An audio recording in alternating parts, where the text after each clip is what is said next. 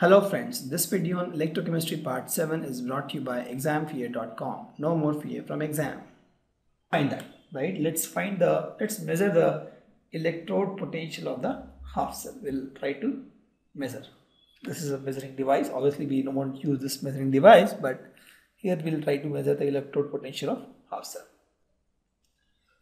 The sad news is that we cannot measure the potential of individual half cell.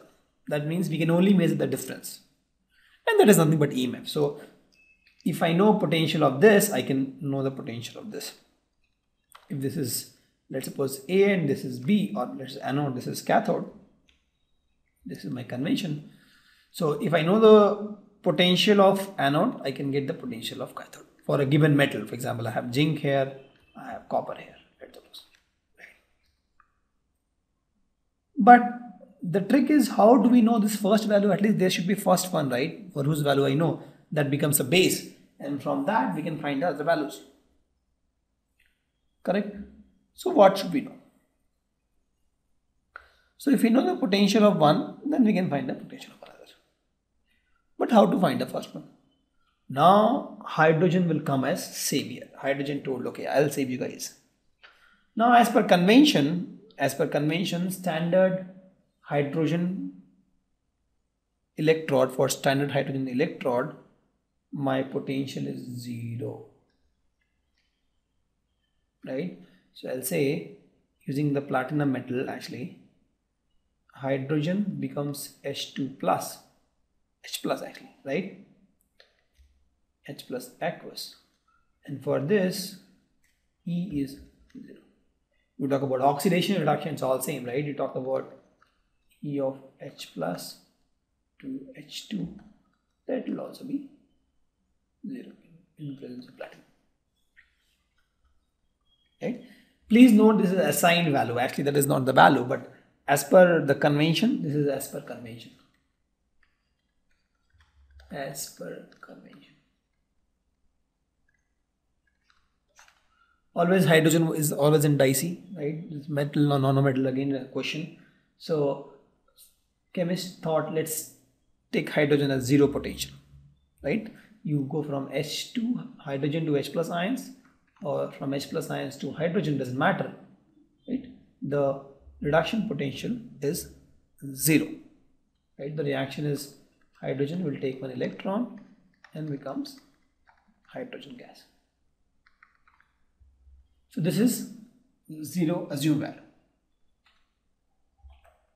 And please note here that the estimated value of this is assumed,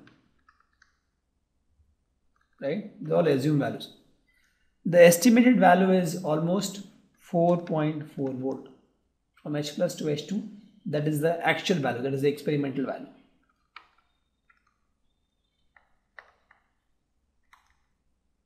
Right, at STP at 298 Kelvin, this is the absolute value. But just for the basis of comparison, hydrogen potential is declared to be 0 at all temperature. Please note, it is declared to be 0 at all temperature.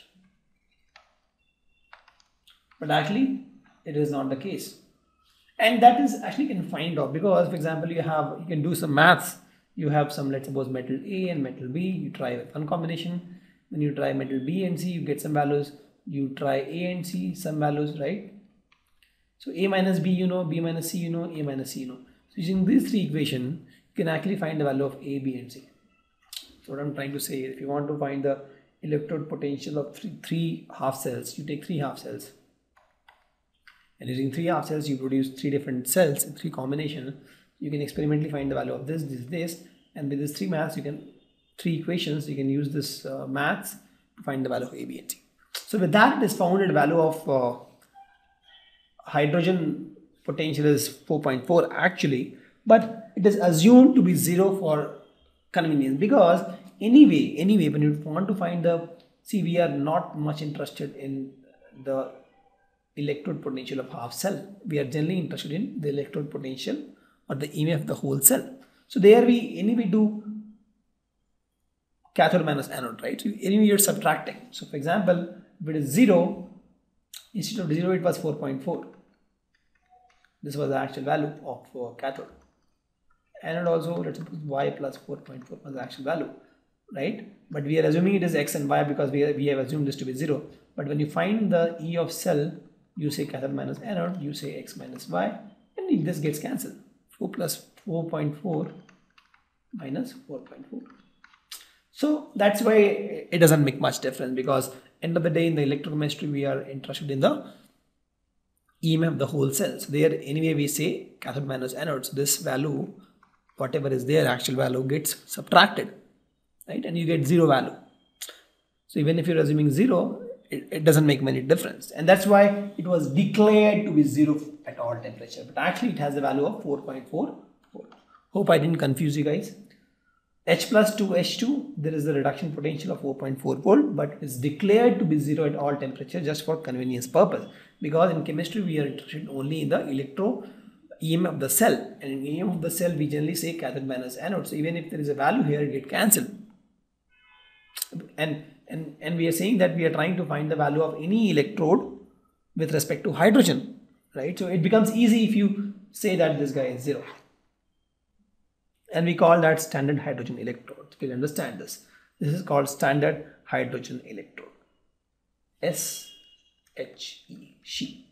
Standard hydrogen electrode.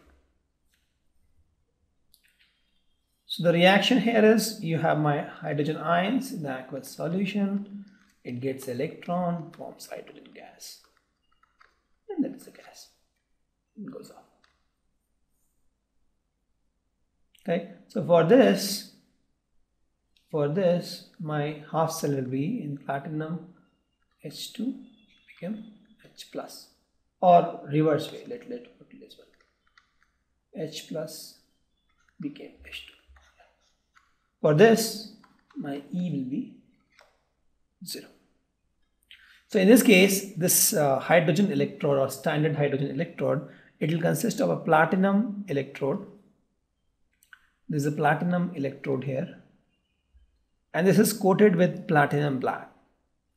It is coated with platinum black, right? Platinum black. And this electrode is dipped in an acidic solution. This is acidic solution.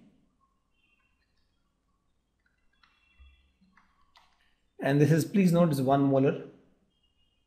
1 molar H plus, maybe HCl or any acidic solution, right? And we bubble pure hydrogen gas. See, pure hydrogen gas is bubbled through it in this direction. Right? It comes in this direction like this. Right? And please note, the concentration of both reduced and oxidized form of hydrogen, that is H plus and H2, that is maintained at 1 molar. So this is also 1 molar. This is 1 bar actually, that's correct, STP. And this is maintained at 1 molar. H plus ion concentration is maintained at 1 molar. I'll explain why in the next equation, why the concentration of the electrolytes matter, right? That we'll see. Now the question is, why did we use platinum here? Why? What is the role of platinum electrode here? See, platinum is inert. Platinum is inert electrode. Correct? So PT is inert. Since it is inert, it won't participate in the reaction, but it will provide surface. It will provide surface for oxidation and reduction reaction. It will provide surface for reaction. It will provide a platform where the reaction can happen. Right? Also, it will provide a platform for conduction of electron. Whatever electron is generated, for example, now hydrogen gas will become H plus, right? So electron will be released. So platinum surface will help this reaction. correct? So platinum provides a surface for both oxidation and reduction reaction, and it also provides a mechanism for conduction of electrons. So that is my standard hydrogen electrode here, correct? I have a hydrogen gas here, the platinum rod, and this is the acidic solution H plus. So hydrogen gas becomes H plus.